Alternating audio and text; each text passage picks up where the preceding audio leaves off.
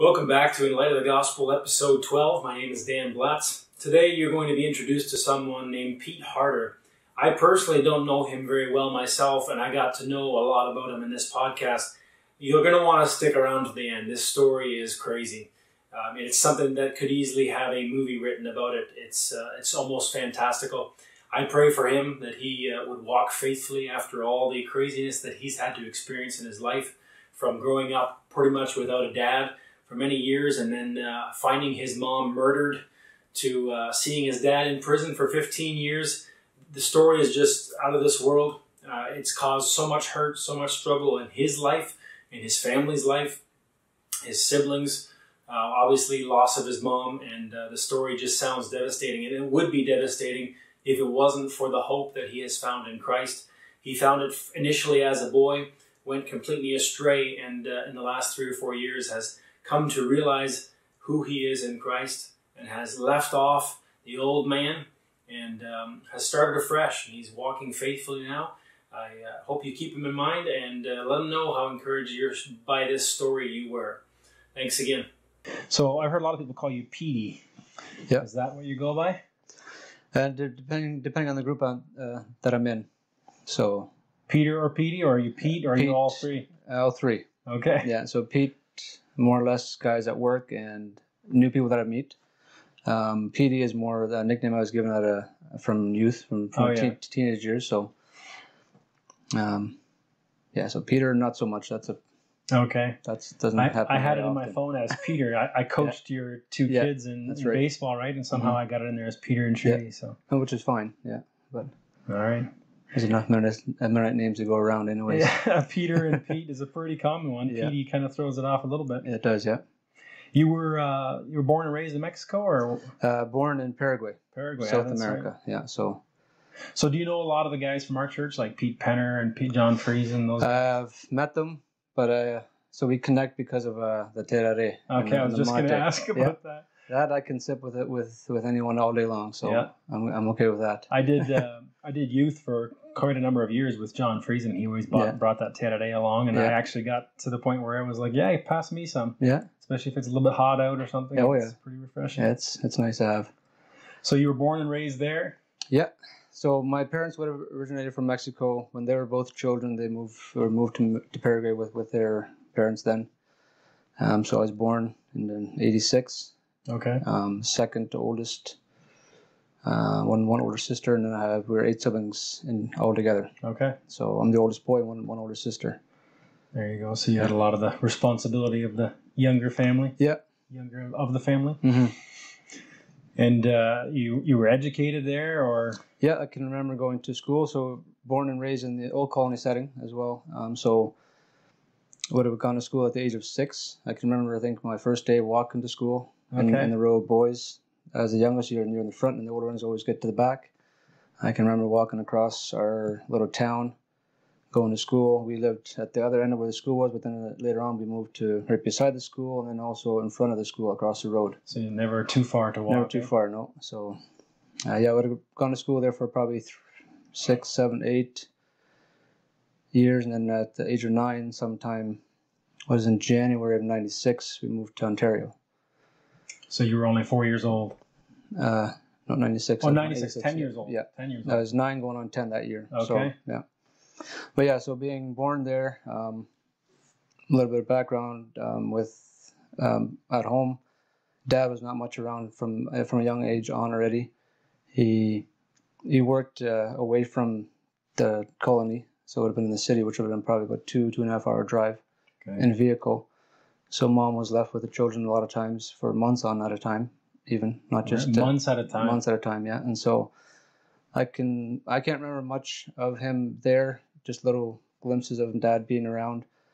My mom would have said later on in life that I followed her around like a little boy would have followed Dad around, waiting for Dad to come home. I see. And so it was always in me to want my dad around. I think there's an innate natural urge to have that male leadership in your life, right? And you won't be able to define it or explain it. Yeah, exactly. Yeah, because I can remember being with my friend from across the road at our place that we lived there at the one time. I would be around his place often because his dad would have been around. If they were working, I'd just go tag along because it was a place to where boys would be. If there's men somewhere, I'd go. Were you out in the country then? Did you have access to tools and farm equipment, things like that? Yeah, so it would have been like farm lifestyle. We would have had cattle. Not much to do on the field. Mom, I don't remember exactly what we would have been off. Wealthy, not much. We didn't have a whole lot to live off of. I can remember that much. And your siblings came all pretty quick. Are they? Yeah, we're all pretty close together.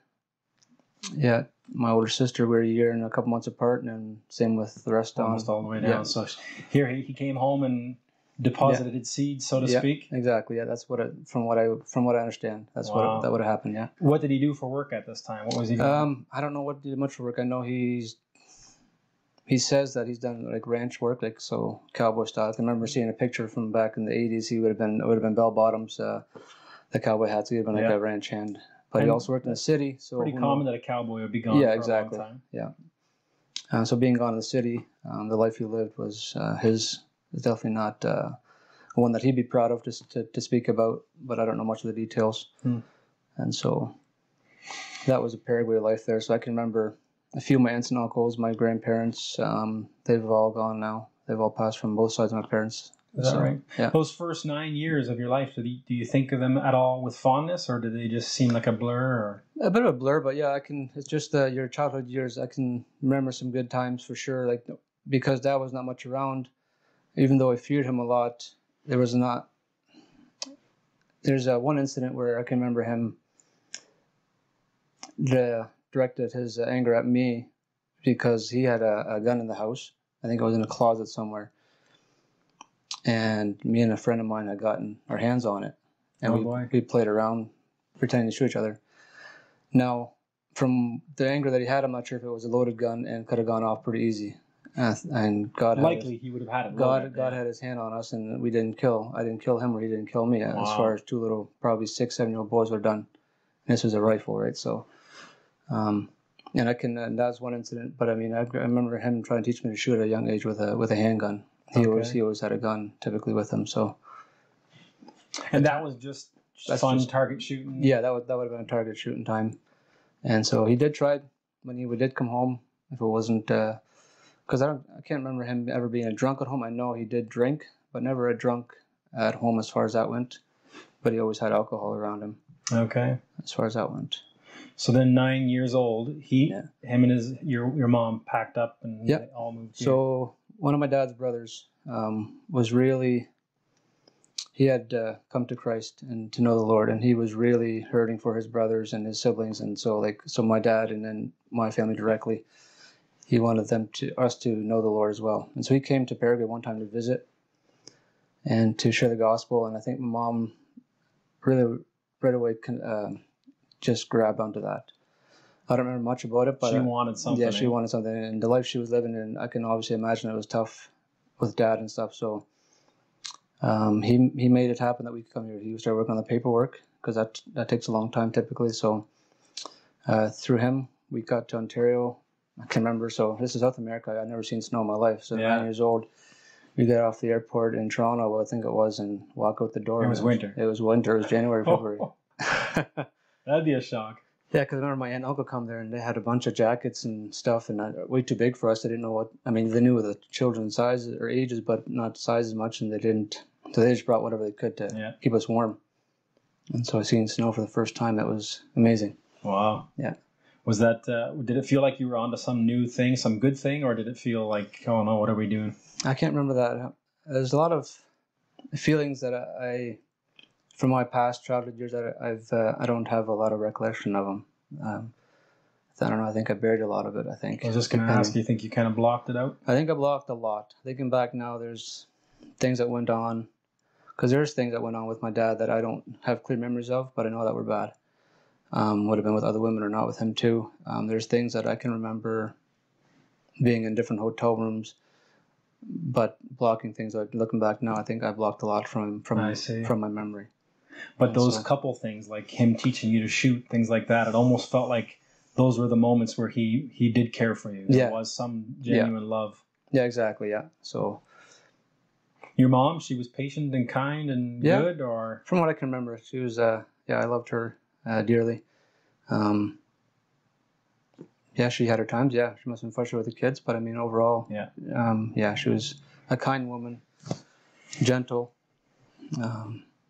She loved the Lord. When she came to know the Lord, she was. And that was about that time when you came to Canada? It must have been around that time. I don't remember her conversion, but I'm assuming it was around that time because so coming to Canada then in '96, living with my uncle that brought us here for a few months, and so for two brothers I know that wasn't easy for them. My dad and his brother, it wasn't easy for them, but that was the start we had, and so from there we think we moved to Port Rowan, and so there's a lot of my childhood years in Port Rowan that I can remember. Okay. And so growing up, went to public school there, walking to school.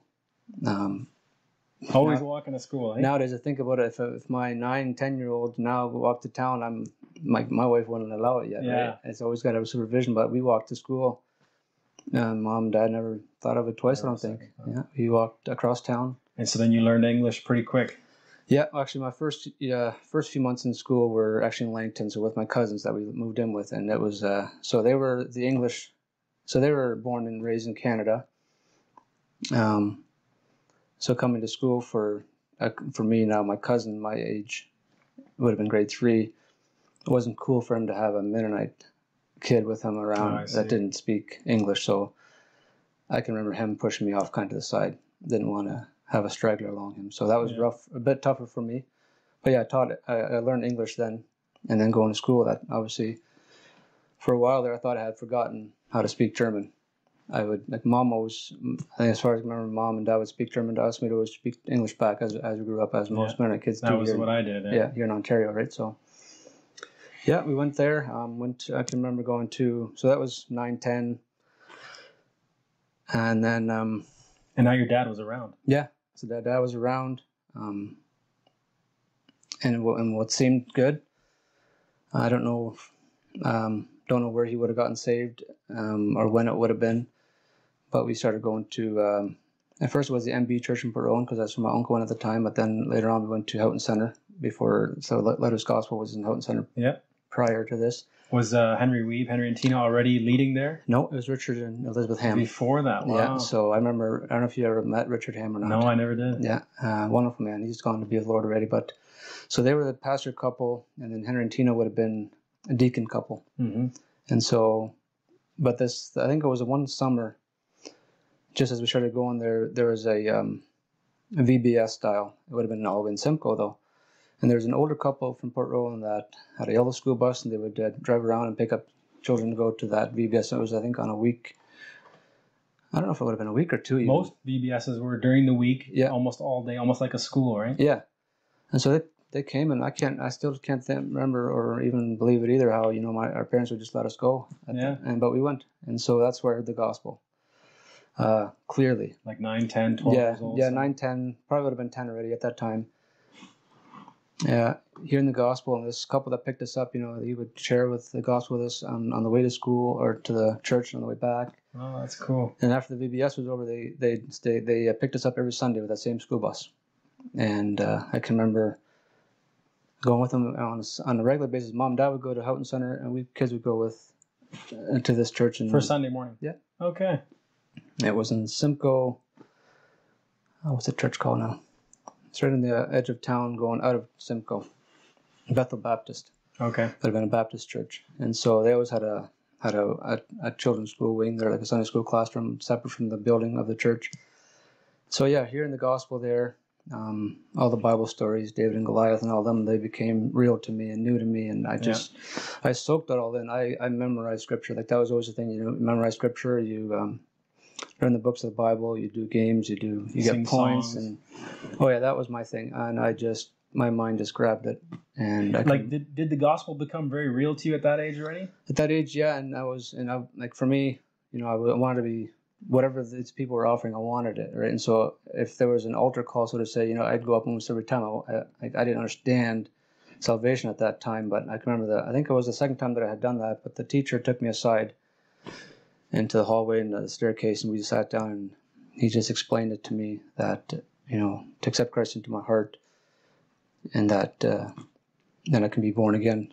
And so I did that there. He prayed with me, and so being born again like that, I can remember. And so that was, I think, I would have been 11 already. going on 12. Were you kind of a rebellious kid, or were you a pretty quiet, compliant? At that age there, no, I was a Sunday school little church boy. Yeah.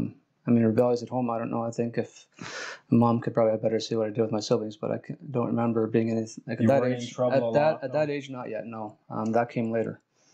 Okay. And so came to know Jesus at that time, the gospel, and another thing there, I got my parents allowed me to get baptized at that church at that young age. Oh wow. And I thought about it years down the road, and even in my later years now, thinking about getting baptized again maybe. Like, did you really understand the Yeah. gospel truly? Yeah, but I mean, if I look back, the day of my baptism, what I can remember is the day it was in the water there. It was immersion, but I can remember the question being clearly asked. Do you believe in the Father, Son, and the Holy Spirit? And that was a clear yes for me. I can remember that so clearly that it's not I'm not second guessing was I baptized in the real way or not. And so I'm at peace with not doing it again. Right. But I mean, that was always a thought that came later on in my life. See, when I was baptized at Old Colony, I was Mm-hmm. I was sincere in that I believed that God was the Father. I believed that Jesus was the Son. I believed that there was a Holy Spirit. I had no doubt about that. Yeah. But it wasn't until I was 21, after we got married, that I recognized that when Jesus died on the cross, it was for me. Yeah. My sins are what held him there. He was suffering and dying as if he were a criminal, me, the criminal. Yeah. And until then it was just, of course Jesus died for sinners. It Yeah. was just this generic acceptance of that fact, but it didn't really enter my heart, right? Yeah. So to me, I know I got born again when I was 21 years old, and I first finally saw the cross. Paul says in Galatians, Jesus Christ, before whose eyes Jesus Christ happens evidently set forth, crucified among you. Mm-hmm. Jesus never went to Galatia. Yeah. Paul went to Galatia. He preached the gospel, and he says Christ was set forth, crucified among you. And so to me, it's like when you see the cross, when you really see what Jesus has done, that's when you receive the Spirit, right? Exactly. So I don't know, obviously, in your situation, sometimes really young people, they can be very easily persuaded to pray a prayer or ask Jesus into their heart. Yeah. But no, from what I felt in my heart, I felt sincere, right? And so I've never doubted that in my mind. Doubts have come later, but I do believe that I was baptized upon the confession of my faith, right? Mm-hmm. And I can remember so this old couple that would drive us to the church back and forth. I can't remember now if he gave me a Bible, a brand new Bible when I got baptized or when I got born again at that age. But I got a brand new Bible, and that was the King James, black leather, had the heart. It was in that case, so the New Smell Bible. So I got that Bible, and I still have that Bible. I've lost some pages, but I wore that Bible out, and I marked verses, even going into my teenage years a little bit. But I wore that Bible thin. That's cool. And so, that's a neat thing to hang on to, pass on to James one day or something. Yeah, exactly right. And so, so shortly after that, for some reason, my parents decided to take us out of that church and make us go as a family to Houghton Center. So that would obviously be what parents would do, is take children with the church. So we started going there. My parents got involved. They became a deacon couple. I'm not sure if it would have been exactly with Henry and Tina or after, but they were a deacon couple with them anyways. So Henry and Tina had a son, Victor. A year is between me and my other brother. And so the three of us were pals. I see. And so we hung out. I never acquainted you with Victor for some reason. No. I knew Victor when he was like 15, 16. Yeah. That's when I first met him. So those years, then I would have been in Mexico already. But so from 12 to 14 to 2-3 years that we would have been very close in our childhood years. Okay. So we hung out with the Weebs often. So my parents took us out of public school through all that, because it was homeschool was one of the things that my parents were trying to pursue, trying to keep us more away from the world and the views of the world. Yep. And so did homeschool for 1 year. I'm sure it was hard for my mom, because I know. How old were you then? Do you remember? That would have been already, because I had finished grade 6 in Walsingham. So I would have been 13. Okay. Yeah, because I did my grade 3, 4, and 5 in Port Row, and then went in grade 6 in Walsingham when it was still the public school. So now it's the Old Colony private school. Okay. It used to be the public school. And so, those were the years here in Ontario, 13, almost 14. And then my parents decided, or my dad decided he wanted to move to Mexico. he liked the freedom of Mexico or Paraguay, but he wanted to go to Mexico. He came from Mexico. He wanted to move back there, and he started work. We started doing the field work that most men of families would do. We'd go pick cucumbers. You went down. Oh, you were picking cucumbers here. Yeah. So first of all, we'd be doing the summer work here, cucumbers. I can remember doing tomatoes, some corn in the late fall, October when it got really cold already. Mm-hmm. And so my dad saved whatever he could, and he worked at Hoover's. Looking at his pay stub that I found in one of his old cases a while ago, it was like for $9 an hour or something like that, and family of 8. All right, so That'd be tough. he saved some money, and we moved to Mexico. And I can remember that was hard for me because almost 14 years of age. All your friends? Yeah, my friends, and that's a time in a boy's life or a young man's life where he's changing, didn't know where to go with some things, and so I asked Dad why he wanted to go to Mexico, but he said he wanted to buy land there, and he was buying land for us one day. He wanted to give us children something. And so I can remember Henry and Tina, we were not on board with the ideas all the way, but I mean they let us. Obviously, us go. It was my parents' decision, and so we went. And so we moved to Mexico when it was in October. That's when I would have turned 14. I think 2 weeks prior my 14th birthday. So then I had to try to make new friends at that age, and which is a bit harder. But we went to a EMMC church there. There was a... That was down in Durango? Yep, Durango, Mexico. And so I went to church there, started making friends. I made a connection right away with our neighbor boy, my age. So me and him became close friends. That would have been my new best friend at the time. So as far as being a troublemaker... Coming from 13, 14, like moving from Canada to Mexico, was nothing big going on yet for me. My rebellion came when my 15, 16 years of age there. And so moved to Mexico, made some friends in the church with the youth. I enjoyed youth all the time, but I had connections with the DARPs, their little town boys my age. So one of my best friends there. And then all the other boys, and they would go away on Sundays. That was the thing. They're on the road on Sundays. Most of them, it was liquor. Yeah. And so alcohol, smoking, and drugs. That was very common then already. Very common, yeah. So you had your Thursday nights where they'd be gone, and Saturdays and Sundays, depending on the age you were at and what you're allowed to do. And so my dad, with the life, so we bought a small farm, and then didn't take long. We bought our neighboring farm, which was a lot bigger. So we had an apple orchard. My dad started buying cattle, so we started milking cows. Apples down in Durango, eh? Yeah. So we started milking cows, trying to raise some beef. We just raised beef for sale. Worked the land. So he kept you busy. Yeah. So that was one thing. Were you schooling then still, or did you just drop out? Mom wanted to try to do homeschool, but as a 14-year-old boy, you have land now. Yeah. He couldn't keep us contained.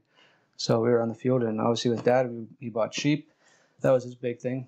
Besides the cattle was just enough to keep you had the milk, and you could make your own. Yeah, you had your normal necessities for the house, and the sheep. He bought a lot of sheep. So then me and my younger brother would have been the shepherd boys. I see. So that was interesting. But he would travel back and forth to Canada still. He would help a lot of the Mennonites move from there to Canada. A lot of the men there didn't own a vehicle, couldn't drive, or didn't dare themselves to drive across country yet like that. So he would drive often for So you're still gone for a lot of the time. Yeah, so when he would do that, he'd be gone for maybe about a week or so because they'd travel 3 days there and 3 days Now, when back. he was in Canada and he was working at Hoover and all that, did you get close to him then? Closer, yeah. But there was always a disconnect because it might have been from his part too, not knowing how to connect maybe. Yeah. Being raised the way he was. As a boy even. Yeah, exactly. So, but I can remember wanting to be like my dad. He would go to work and come home but with him being gone, I should say this, from a young age on, I had a lot of fear in me for someone that I loved to leave me. So when Dad wasn't around, that was a big thing for me. And then I can remember the one time Dad did night shift for some reason, and it might have been just for a season. It was just for a season, but I can remember waiting by the window, waiting for him to come home. Feeling like he's gone. Yeah, feeling like he's gone. And that was a feeling that was in my heart. I knew that he wasn't gone. He wasn't doing anything wrong. I knew that he was working.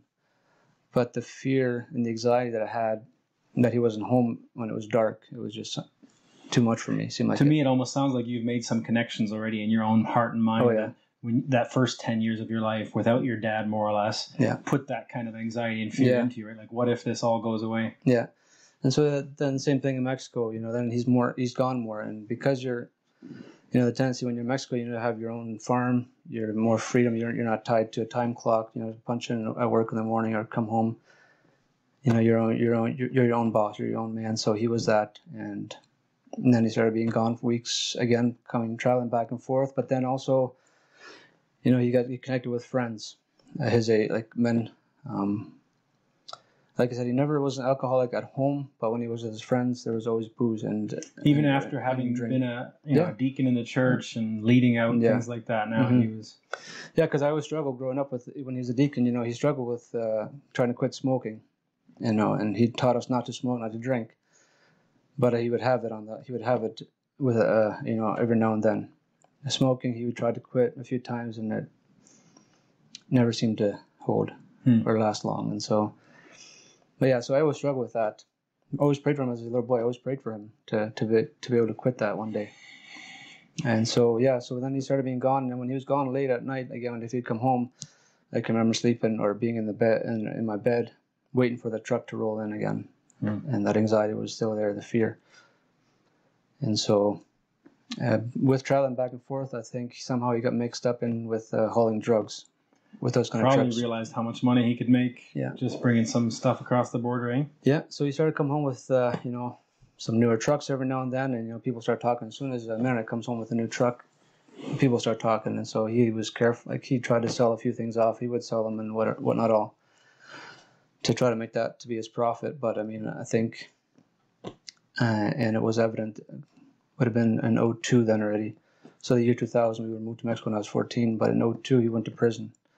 He got caught at the border, Mexican and U.S. border in New Mexico, and so for smuggling drugs. So that was hard for mom then too, and I think it would have been 15. Man, what a change. Here she's homeschooling her kids, deacons of the church, go out there now, her husband's in prison for smuggling drugs. Yeah, so. Sheesh. Yeah, and so for me, 15, 16 might have been, 15 going on 16. I didn't know what to think of it. And so mom was struggling. She had a hard time with it, obviously. And so then my uncle, my dad's brother, the one that helped us was John Harder at the time. He came down to try to help with that again to see if he could. So he came down to our place, took mom, went to the border to see what went on, and when he can get out at least. So he was in prison then for 13 months, so just over a year. Okay. And so that year is when my rebellion started. Dad wasn't around. Yeah. When Dad was around, I was clean. I was trying to be clean as a whistle. He had the fear in us that disobey him was not an option, and so he had a temper. And so when he was around, I did what I could to not get in his way. And so when he was gone now for a year, as much as I love my mom, I ran all over her. I always thought now I was the man of the house, and so kind of started almost acting like your dad. Yeah, exactly. So I started hanging out with her. Instead of going to youth, that would be my excuse to get off the property, but then I would hang out with the kids, with the guys in the DARPA in the towns there. So started smoking, drinking.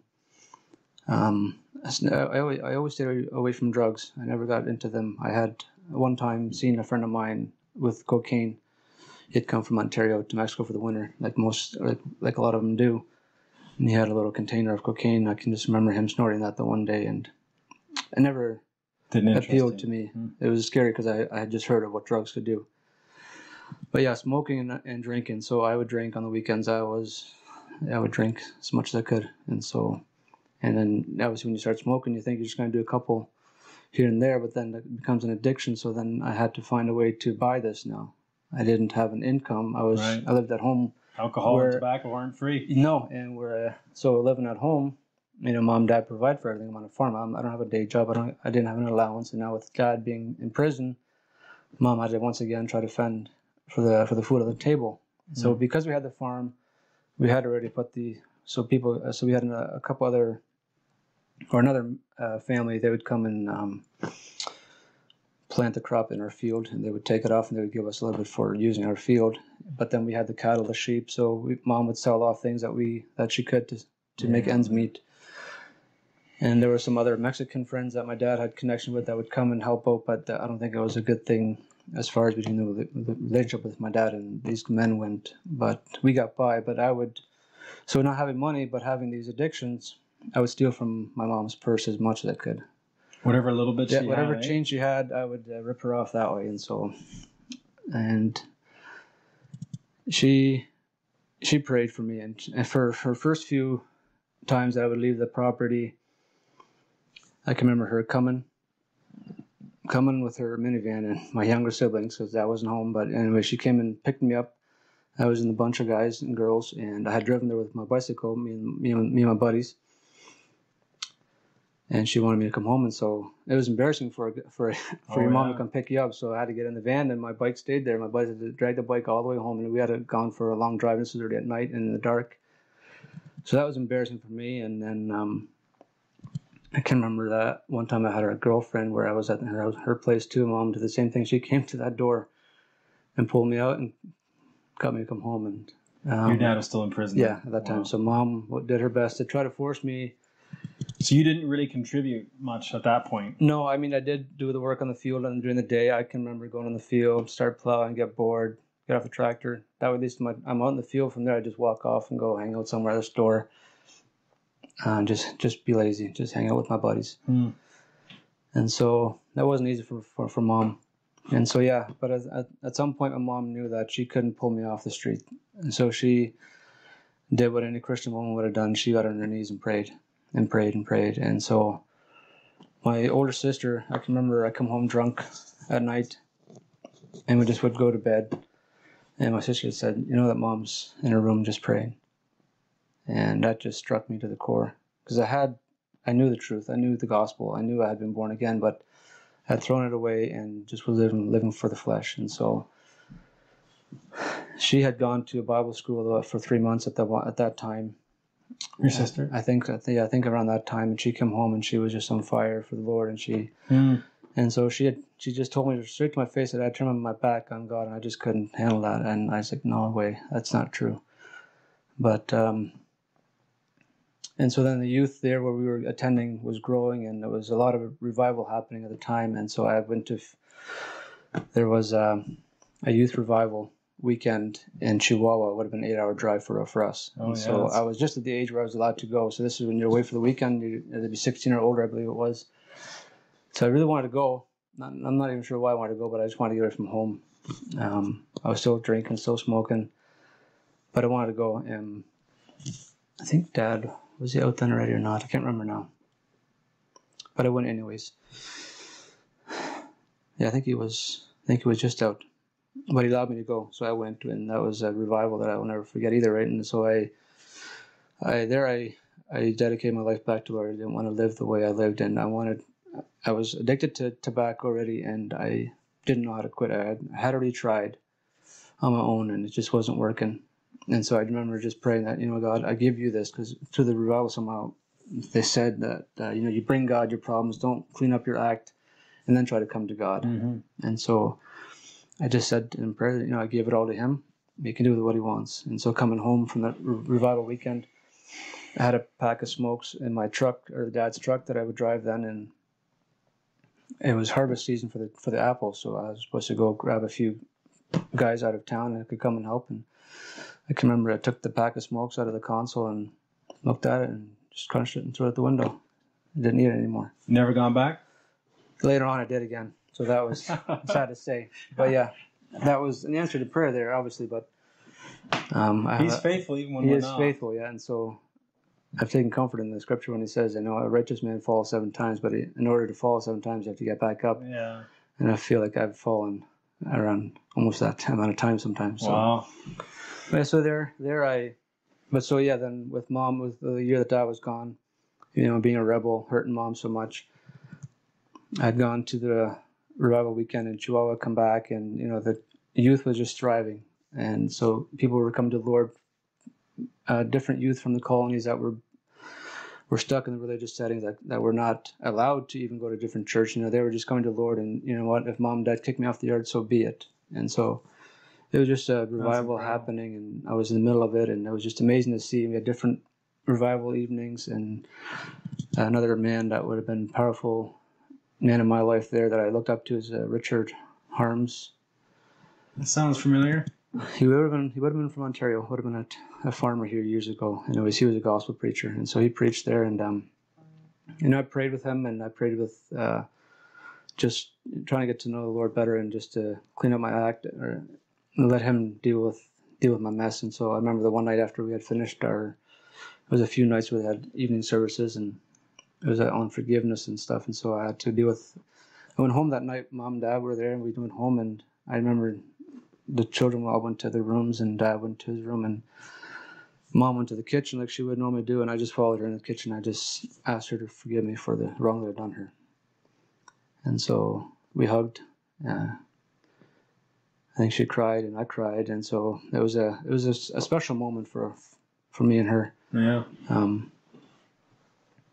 And somewhere around that time, my older sister was getting married, and she moved to Ontario to get married here. And so it would have been when I was 17. So yeah, Dad was in prison for a year and a month, so 13 months, and he was out for a little bit. Can't remember now. It wasn't not even a year.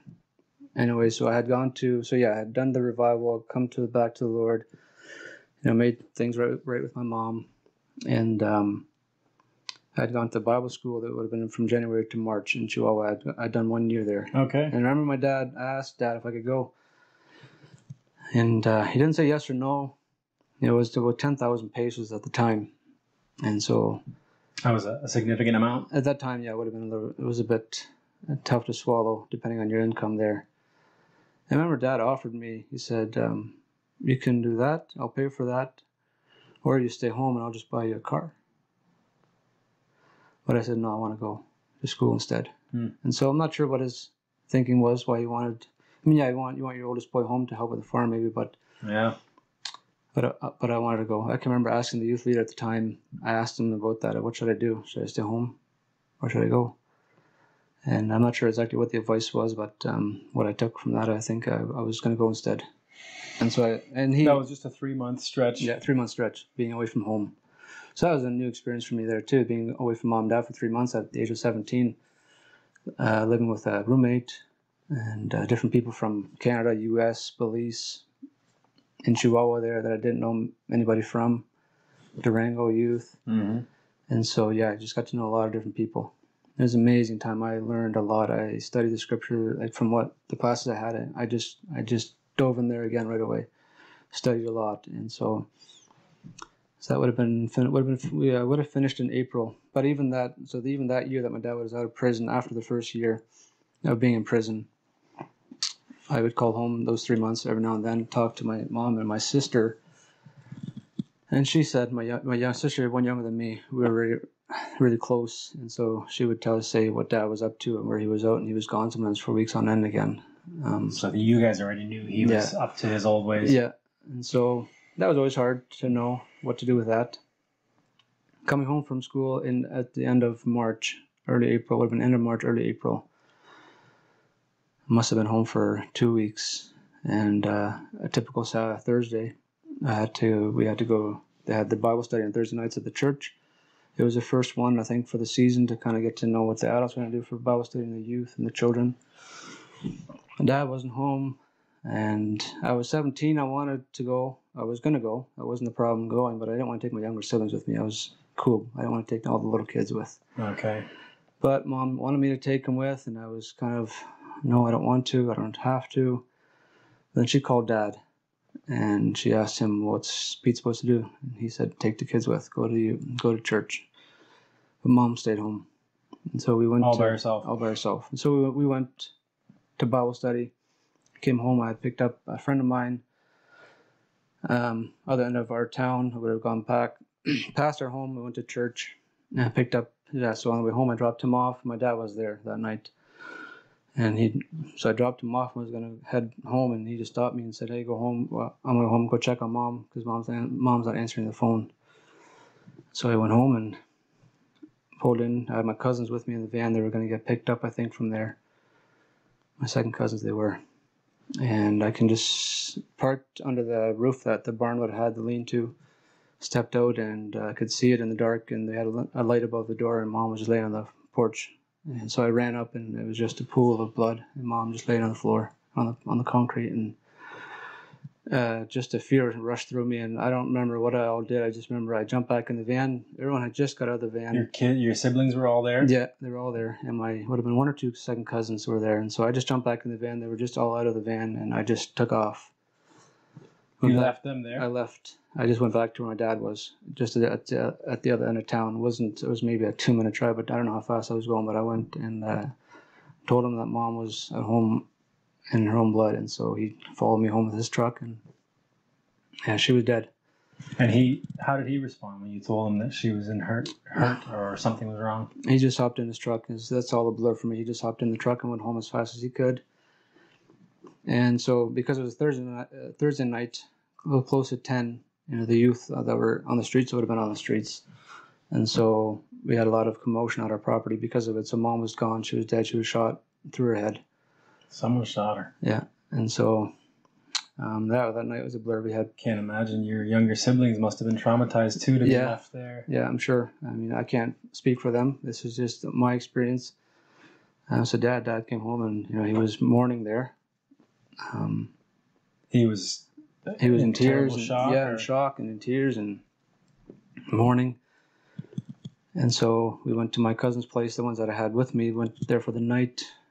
And that night felt like it was a forever night. It was one of those nights that I thought I couldn't sleep. I was hoping to sleep and wake up from a nightmare, but it didn't happen. So, yeah, the funeral happened and we buried her.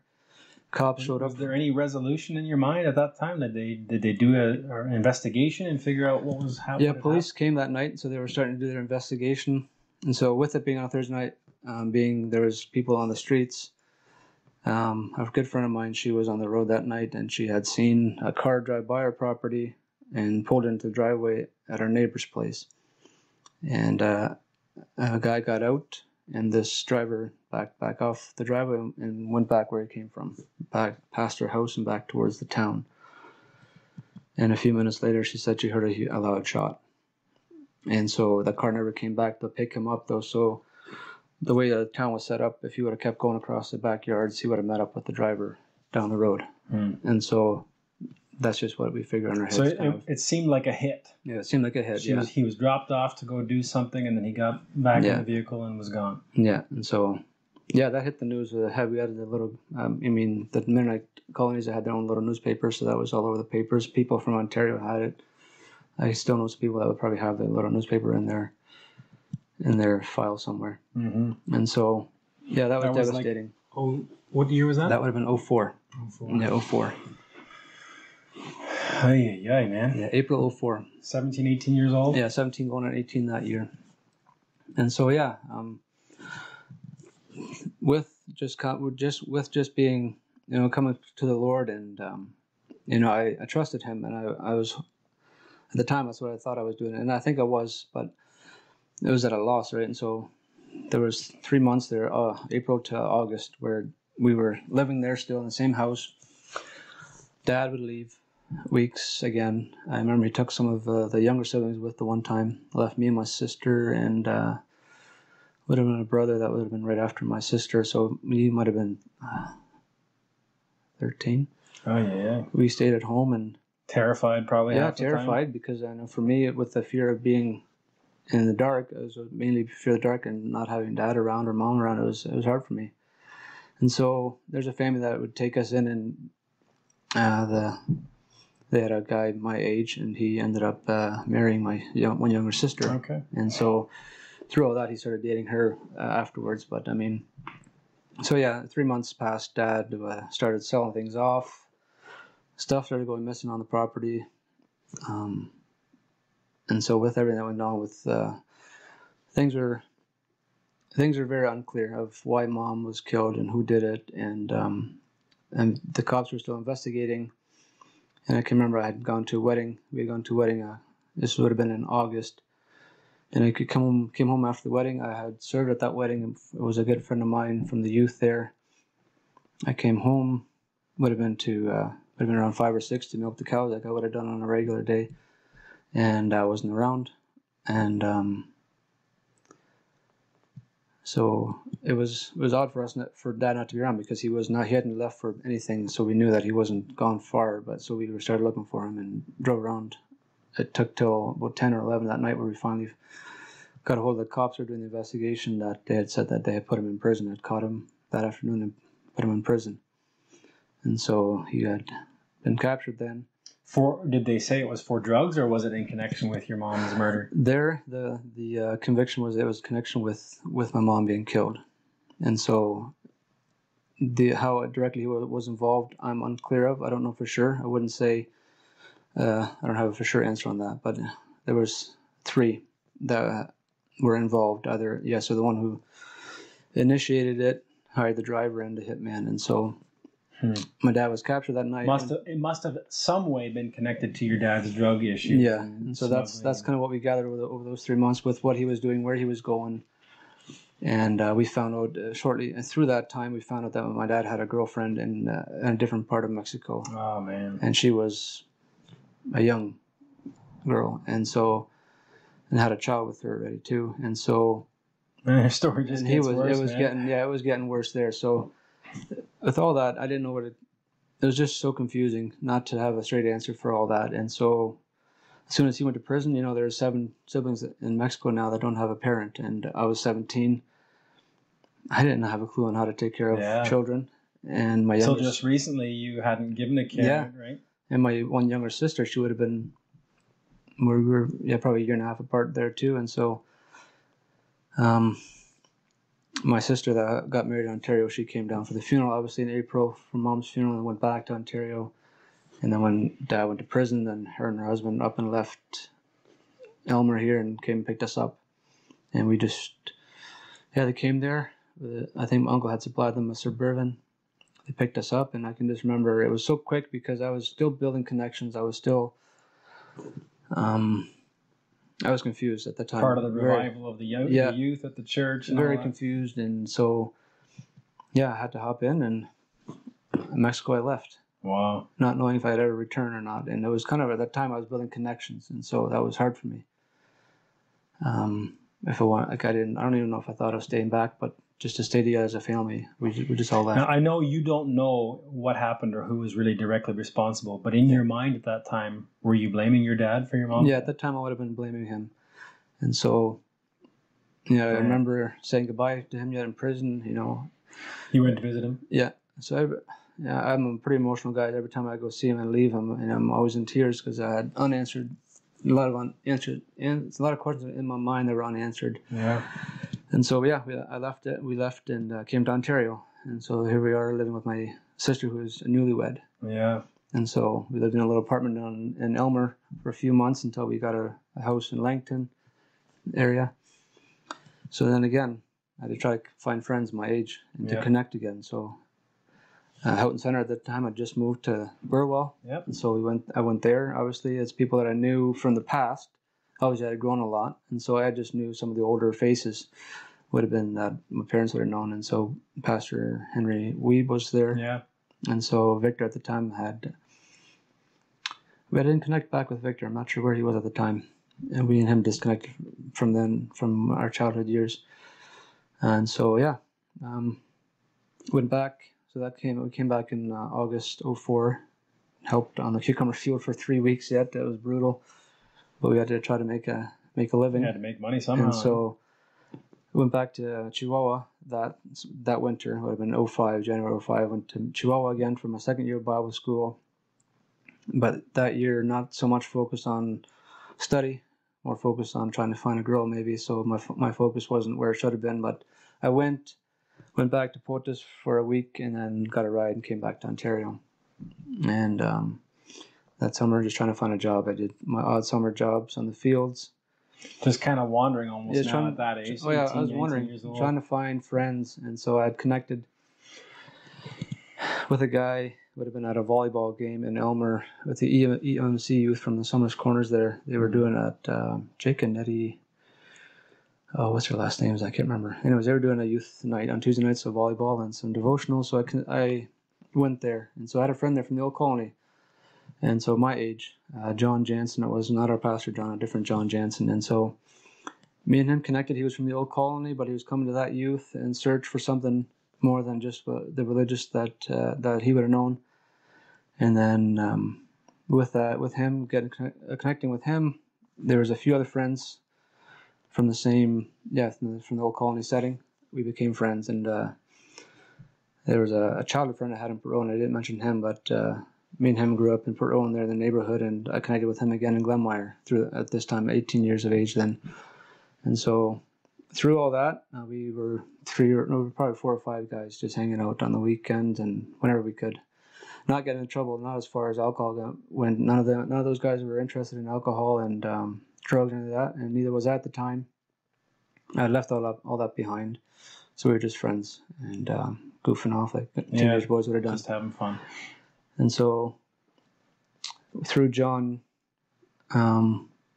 we would have gone to the one time we went to the Tilsmerville Colony Church on a Wednesday. They had the Wednesday school. Oh yeah. And he wanted to meet some of his friends there, and some of the girlfriends that were there. Some girls came to the car, and I was in the car. He had a Camaro, so I was very low.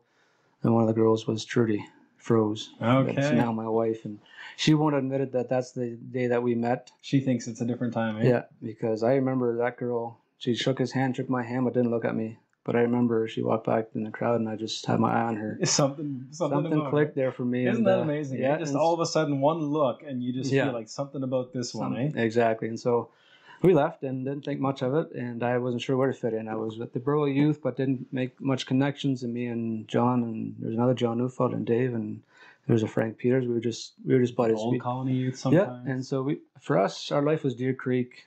In the hot summer days, we were at Deer Creek, and if not that, we would be bowling. We were just hanging out at McDonald's, bowling, swimming, whatever we could do. Yeah. And so that was a fun summer. And but then the one Sunday we wanted to go horseback riding, so John had invited these girls, and I wasn't sure which ones he invited. I didn't remember Trudy's name. I don't think. But anyway, we went to Trudy's house to pick her and her friends up from there. And as soon as she got out of the door, I'm like, oh yeah, that's the one. I'm glad you invited her. And that was a Ched, like my cousin would call me. I was dressed in my Mexican vest. I was a cowboy. We were going horseback riding. I had my hat and boots on and buckles. So, and she said that's when she met me, and that's when she fell in love. And so, something about the buckle, eh? Exactly. Yeah. So we went horseback riding that day, and we did that a few other times. We'd go to Simcoe, and so I went there once. Yeah, and so we started hanging out, and I think from that weekend on, I made it a point to meet with Trudy, and we would hang out. She wasn't allowed to date yet from her dad's point of view, so we would just hang out, and dating wasn't an option. She was still pretty young. Yeah, she would have been 15 probably, and I was 18, right? So there's a 3.5 year gap between us.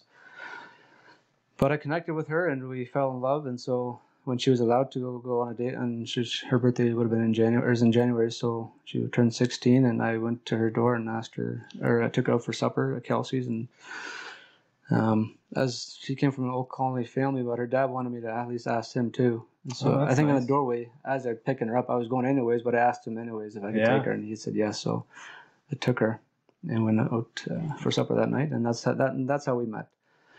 And so we couldn't be torn apart. And so we're gonna have to fast forward a little bit here, but you guys got married. You have 3 children, 4 children. Yeah. So our dating lives or years. We dated for 3 years and some months, and we got married in the old colony. So you went to old colony, yeah. So with me not knowing where to fit in, because I had been in the EMMC already conference group, but meeting Trudy and these friends of mine, I didn't know what to think and where to leave everything, and so I did what I had to do to get married with her, and so she had to go through the baptism courses. She wanted to get baptized, but I knew I couldn't get. Well, Alistair Herman Boyne would have baptized me again, he says, and so, but he says if I didn't feel like I needed to, I wouldn't have to, but I could become a member during the same time they got baptized. I see. And so I had to become a member that way. That's what you did then? That's what I did. I was involved there. I started helping with Sunday school there as well, and we got married, and she taught Sunday school. And so James was born 9 months after we got married, our oldest, and so But yeah, from there, life, and not knowing where I stood exactly with my Christian walk, I didn't know exactly what to do. I knew the truth, I knew the gospel, but it wasn't forefront and center. Like it wasn't center, no. And then being married now, and I've already been in the Old Colony again for a few years. You know, I went through the motions. As long as I was good, and I went to church, and I was fine. I would leave the gospel and all the stuff that caused tension in the Old Colony, especially my wife's family at the time. I would just leave it on the back burner. I wouldn't bring it up. And so, but that obviously couldn't last for long. And so, the job that I got into as a teenager and then went on to was a roofing job. So I was a roofer all my life. And so James was already years, and we had Rachel shortly after he was a year. They were pretty close together. And then somewhere in there, my mind and my heart started battling again. And so I wanted something more. Almost like God doesn't let you go, eh? You know, he doesn't let me go. And so then came the battle of leaving the Old Colony. And it took my wife a bit to go alongside. She wanted to be submissive, and she went along with it. And but wasn't comfortable with it. Not at the beginning. She didn't leave until she was comfortable, which was good. I didn't force her, and I was searching. So I went to church a couple of different places, and knowing that if my in-laws found out, it was going to be chaos. And so that all went on. And so, but we left, and that was traumatic for a couple of years with them, because Trudy would have been the first daughter. She's only the second. She's the second youngest of all the children. And she's got the oldest brother left her years ago, and it was like, that was John. He's gone anyways. You know, he's a one-off. But that was devastating to them, and now to have their. But the rest of them were never going to ever leave, and so now I took Trudy out of that, and so that was hard for them as a family. We were kind of there once. I know what that's all about. And so, but then leaving the church and going back to Lighthouse at the time, then I don't think I did it for the right reasons in my heart. I did it because I knew the religious life, just living a good life, wasn't good enough. But then things just started building up in me, and I think with all this stuff, with not dealing with mom's death properly, and dad being in prison still, not knowing how to deal with all that all got brought into my marriage. And you know, once you get married and you have children, then it brings out the worst in you sometimes, all the stress, and with all that comes with that, stuff started coming out, and I was so addicted to pornography was a thing too. From the past, in the teenage years, was addicted to that. Had left it for a bit, a couple months, a year on at a time. It was on and off, but then it came back in my married life, and hiding that as a married man for that's long. when it really becomes personally hurtful, right? Because now you're not just offending God, you're offending the person you're living with. Yeah, and so that became a nightmare for my wife, and so that was, I was running from problems, and I remember we moved to Alberta for a few months. I was just running. I couldn't find peace. I was running, and being in Alberta those 3 months that I was there, it was nothing but a nightmare. I got into drinking heavily there and smoking again, and it was just. I had 2 children already, pregnant with a third one, and so just my wife she came along for the ride. Did you ever fear that maybe you'd go the same way your dad went? That was my fear, and that was in my forefront. From young on, you didn't like the direction he was going, and then yet that seems to be where you were headed. I never wanted to be like him. That I made in my heart. That was my stand. I will never be like him, and that's who I became. And so that went on for a few years, and. My wife would seek help, and we had all of our children through all this time. So this was probably a 10-year period from... James is now 12? Yeah, James is now 12, going on 13. And so 9-10 years it went on. This would have been from before I got married, but so from mom was killed to about 10 years later. So leaving Mexico, I hadn't gone back to Mexico in 10 years. It was because I had nothing left there besides dad in prison. And so I was here now in Ontario, and... So all the hurt that not dealing with mom's death properly, the hurt that I had with that, and with being bitter with dad, and unforgiveness that I had in my heart, that all just came out. And so like I said, I started drinking heavily again. I was still working. I wasn't an alcoholic through the day, but beer was a necessity. after hot days of work and on the weekends, and it just got worse and worse. And Trudy couldn't handle it, and the pornography, it just got out of hand too, and she just wanted it to stop, obviously. Yeah. And we tried, and she tried me to get us to go to counseling, and I had agreed reluctantly at one time, and then when it came to it, I said, nope, I'm not going. And this place we were going to go to, we did go to, they had like a year wait time, so she waited patiently and dealt with it, and I just kept living. And so then I knew that was coming to an end, because it was God was pulling on me, on my heart still, because he wasn't letting go. And so, and with my children growing up, it was hard for me to see that, because I didn't want my children to see that now. But them growing up, my children seen me with alcohol and smoking. I would hide as much as possible, but that you can't hide forever. No. And so that just hurt me, but I couldn't let it go.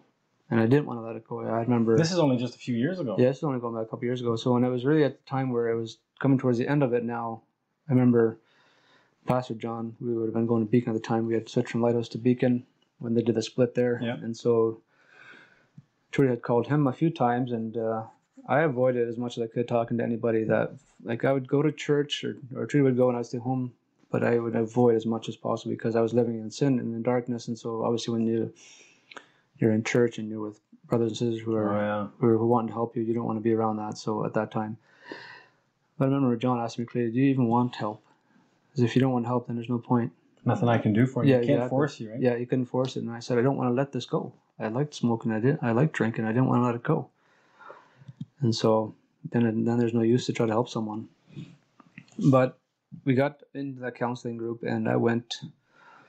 I didn't go out of bitterness and spite for my wife, but I went because I knew I needed help, and we needed There's help. always a bit of a torn. Yeah. Like, you want to keep what you have. You want your marriage. Yeah. But you also want your sin. You want to continue on, right? So it's not like everything in you said, no, I don't want to be helped. Yeah. So we went, and so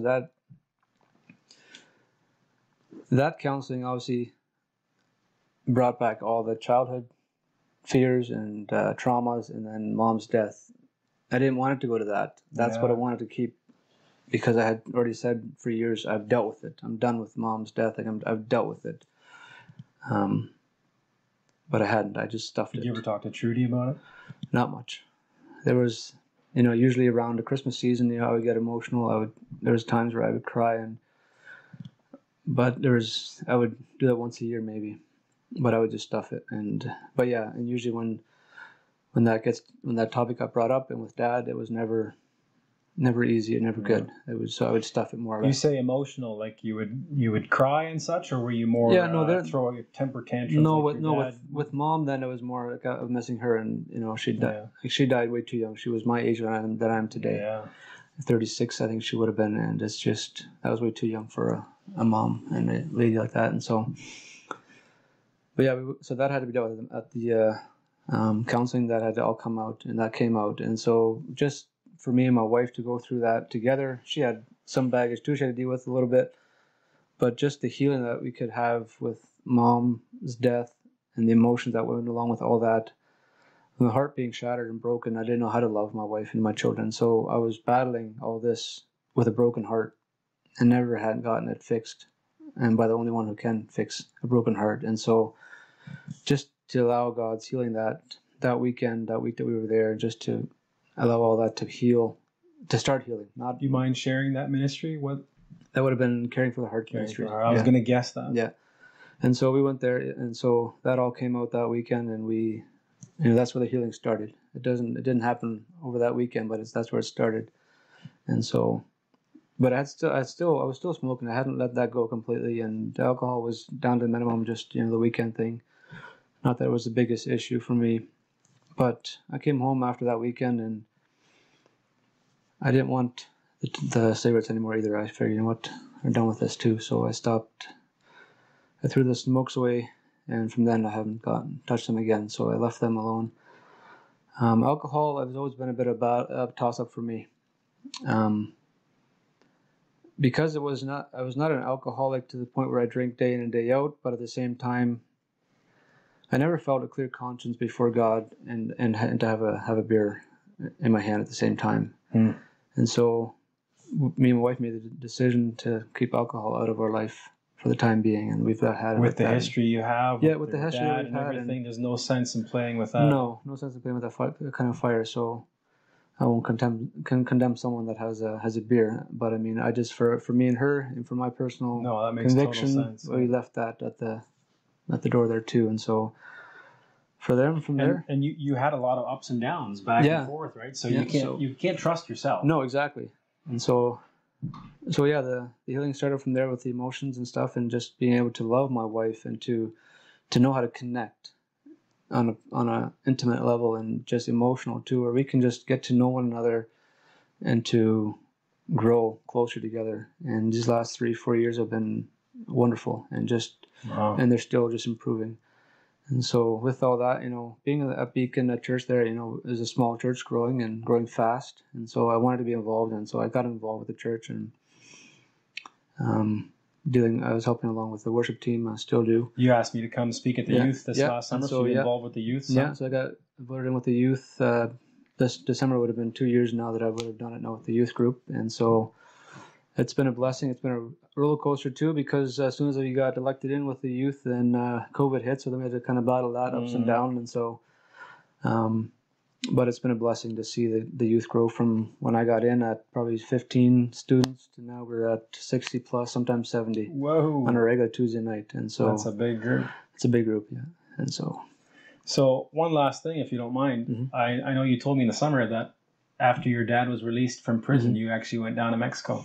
Yeah. So, James's 10th birthday. So he'll be 13 now in May. So it'll be 3 years in May that he came out of prison. And this was probably just after you started being delivered to yourself? Yeah, it would have been shortly after, maybe close to a year now. And so I flew there.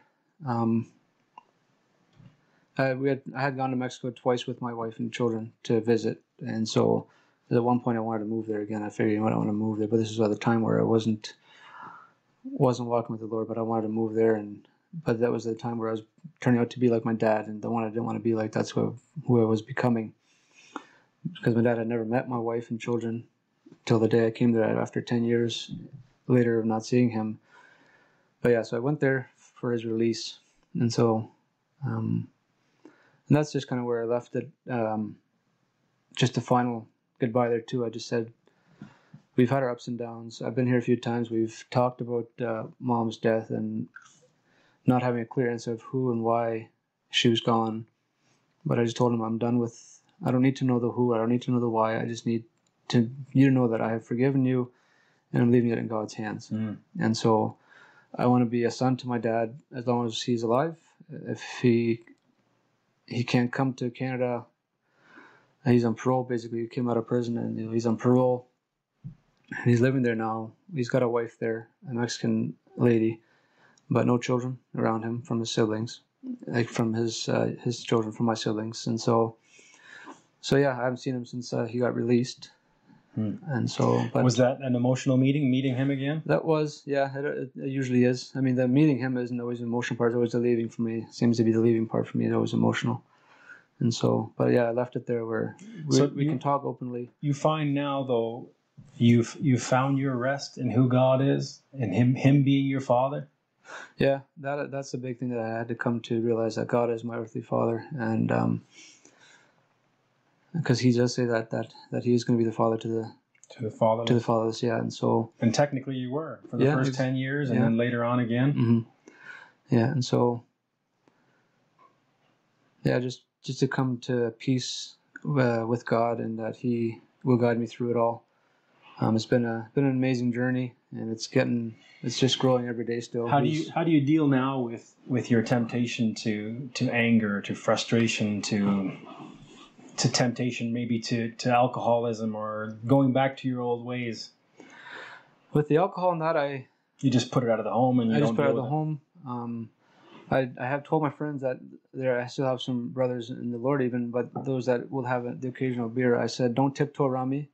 I don't want to be that guy that, but you don't want to be a stumbling block to someone. But at the same time, I've told people, don't tiptoe around me. Don't try to hide it from me. But at the same time, you would say, no, thank you. Yeah, you can offer me one, and happens often, or not often, but It's interesting how it works out when you put certain things out of your life.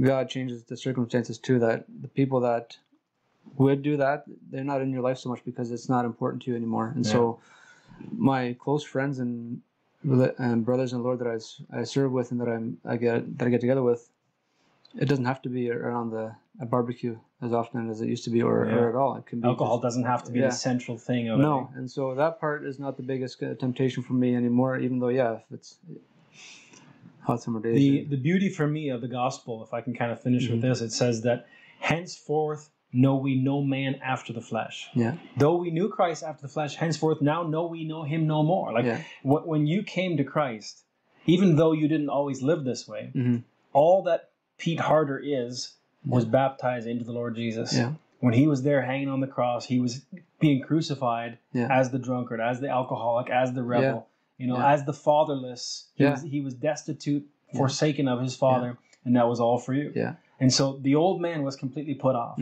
He's done and gone. There's no more old Pete Harder. Yeah, and that was a revelation for me even these last few months, reading the scripture out of Hebrews where it talks about that he was bruised for our transgressions and he hung on the cross.